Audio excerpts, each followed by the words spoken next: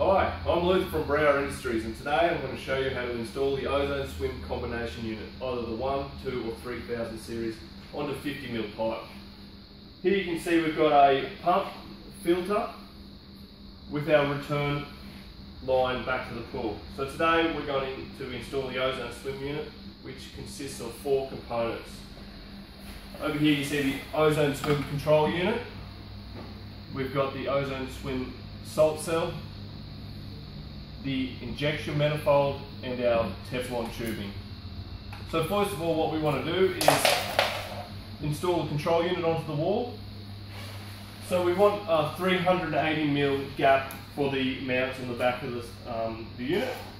So we've measured 380 and I've already pre-drilled a couple of screws onto the wall. The screws come with the unit. So we simply just mount the unit on the wall like so.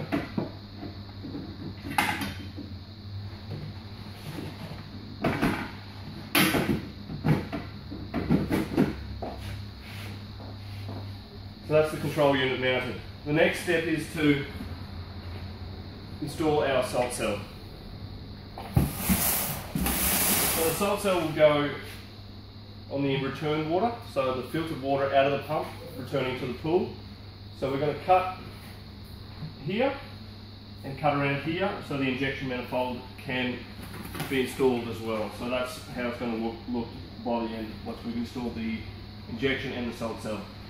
So I'll cut the pipe now.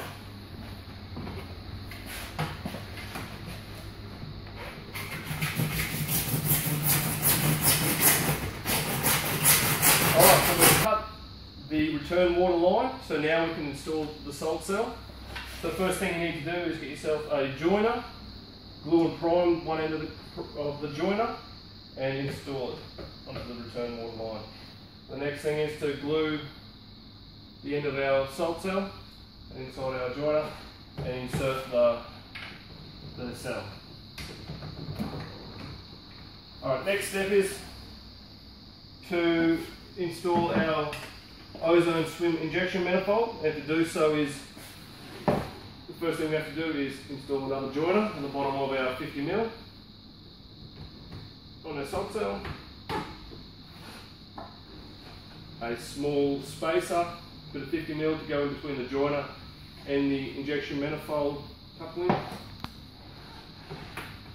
Install that using glue and primer on both ends. And then we have our injection manifold installed and back to full. So that's, we recommend using glue and primer on all pipe fittings. So now what we want to do, once we've got to that stage, is get our Teflon tubing. There's a one-way check valve, so it has a Venturi end sticker on one of the sides, so that actually goes to the Venturi end. We screw that on and nip that up with a shifter. Just, they don't need to be over tightened. And the other end goes to the control unit.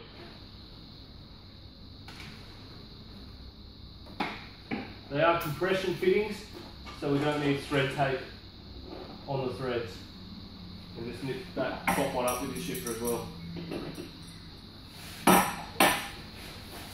Next point to do is to ensure you install your leads, making sure they're crimped and nice and tight once they're installed.